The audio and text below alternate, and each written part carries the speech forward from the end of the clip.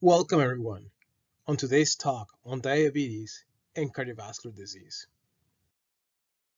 In today's talk, we will be discussing diabetes statistics and trends here in Canada and worldwide. As well, we will be defining what is prediabetes, the impact of high and low blood sugars to your heart and blood vessels, and how it impacts you, the cardiac patient, the importance of measuring your blood sugars, and some blood sugar management tips. Now, diabetes seems to be growing every single year worldwide, with the worldwide rate being approximately 10%, here in Canada about 8%, with about 22% for those who have prediabetes here in Canada. Pakistan having one of the highest rates in the world being at 30%. This trend seems to be growing every year, and take account that this only shows those who have been diagnosed. How many of those out there are undiagnosed? Here we have the definition of what is prediabetes in regards to blood sugar measurements. Readings above these measurements would define diabetes. But how do you come up with these numbers?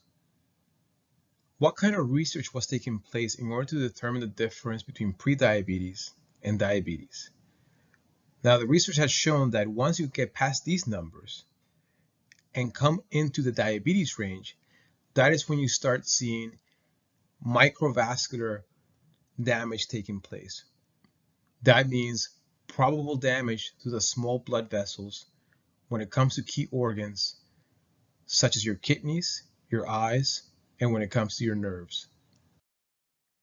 Now, does someone with prediabetes have the same cardiovascular risk as someone with diabetes? We know that someone with diabetes could have microvascular complications taking place. Now, that is not the case with someone who has prediabetes. But if they are in the context of what is referred to as metabolic syndrome, that is having 3 of the 5 risk factors listed on the slide, and one of those is prediabetes, or as it is shown in this slide, insulin resistance. If you have 2 more, it puts you in a category of having metabolic syndrome. And if you do have metabolic syndrome, as someone who has prediabetes, you could have the same amount of cardiovascular risk as someone who has diabetes. Now, there is an established link between diabetes and cardiovascular disease. And on average, someone who has diabetes will have cardiovascular disease or a cardiovascular event approximately 10 years earlier than someone who does not have diabetes. Here, you see listed the diabetes risk factors. Now, you will see quite a similarity between the risk factors of diabetes and those of cardiovascular disease. They are very similar. As discussed in one of the previous slides, on average, someone with diabetes will have established cardiovascular disease approximately 10 years earlier than someone who does not have diabetes. Not only that, but it does increase the risk of cardiovascular events and complications post any cardiovascular surgeries. Now, how does diabetes actually accelerate cardiovascular disease? There is a term that I want you to be aware of called vascular age. So, in a very quick definition, it's how old your blood vessels are compared to your chronological age. A way to describe this would be, for example, when someone were to ask someone their age and they would say, "Oh, you look younger than that," or, "Oh, you look older than that." That is how I want you to think about vascular aging. How old are your blood vessels compared to your chronological age? Now, diabetes impacts your blood vessels. How does it do this? The main driving force is inflammation. Another driving force is how it impacts your platelets. Platelets are those sticky substances that, when joined together, could perhaps form a blood clot. So therefore, someone with diabetes has hyperactive platelets, and therefore, someone with diabetes has a higher chance of having a blood clot. Now let's talk about low blood sugar, or what is referred to as hypoglycemia. This occurs on those individuals who have diabetes and are on insulin or an insulin secretagogue. That is, those who have a medication that increases the ability of their pancreas to release more insulin, with a reading of under 4, with symptoms or no symptoms. Now, some of you may have diabetes and have gone low in your blood sugar and have seen it as something serious to correct as quickly as possible. And some of you may look at it as something that just happens.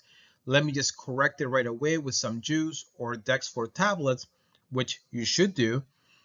But just often think that, you know what, nothing serious happened to my heart at that moment in time.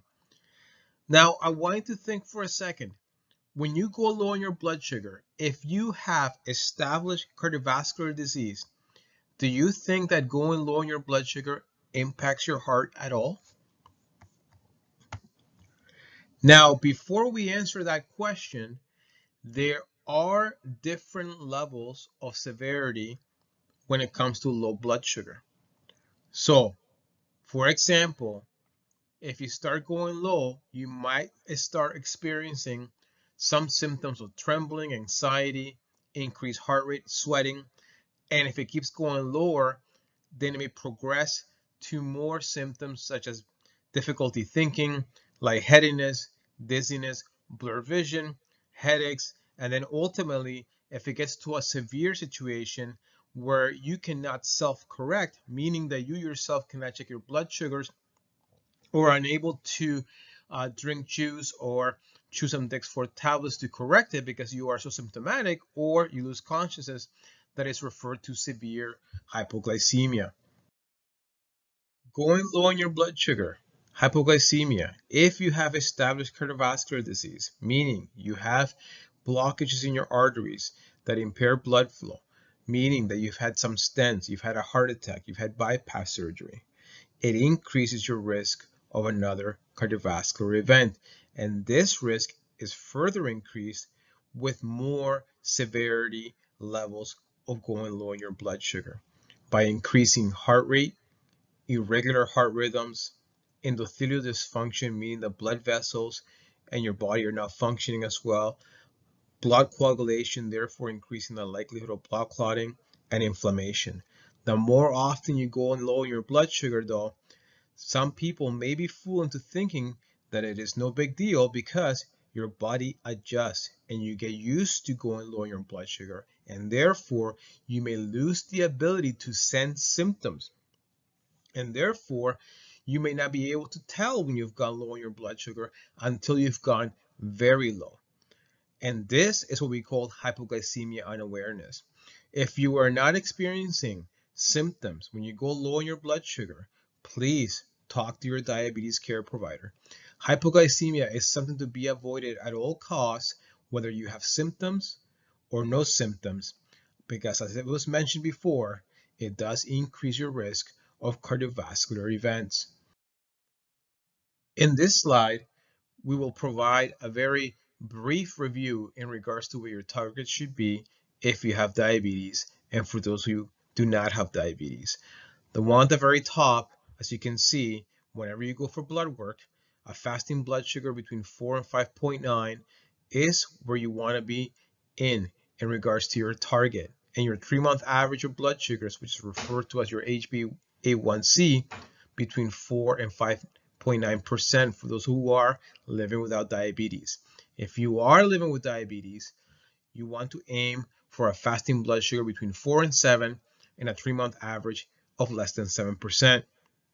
Now, to assure that you are aiming to hit these targets, in between blood works that you complete with your doctor, you want to be checking your blood sugars during that time frame in order to improve your chances of hitting these targets and therefore living a longer and healthier life. We will finish with some recommendations. Number one, know what your diabetes medications, and if you are taking insulin, know what they all do.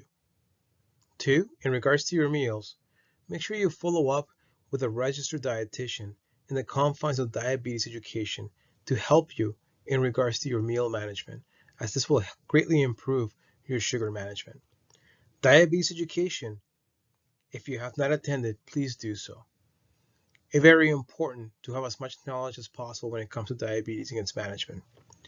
And in regards to blood sugar management and checking of blood sugars, make sure that you use the device that best meets your needs, whether it be a glucometer or some sort of continuous reader device. And of course, feel free to reach out to your therapist in cardiac rehab if you have any questions in regards to your diabetes management.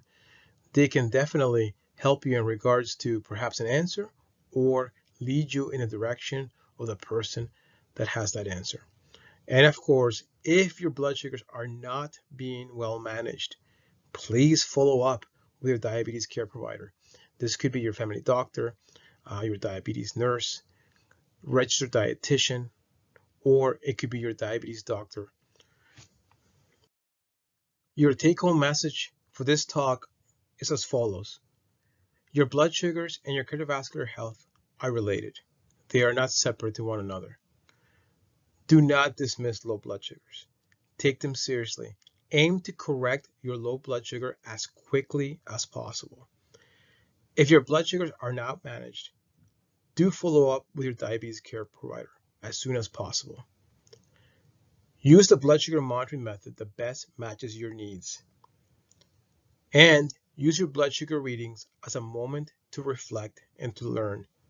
Do not fall into self-blame or guilt, but rather use that reading and use it as a tool to reflect on the reasons of why your blood sugars are where they are at that moment in time.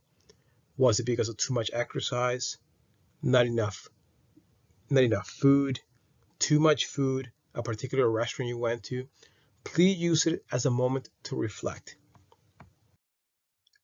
Thank you. It has been a great pleasure serving you with this presentation.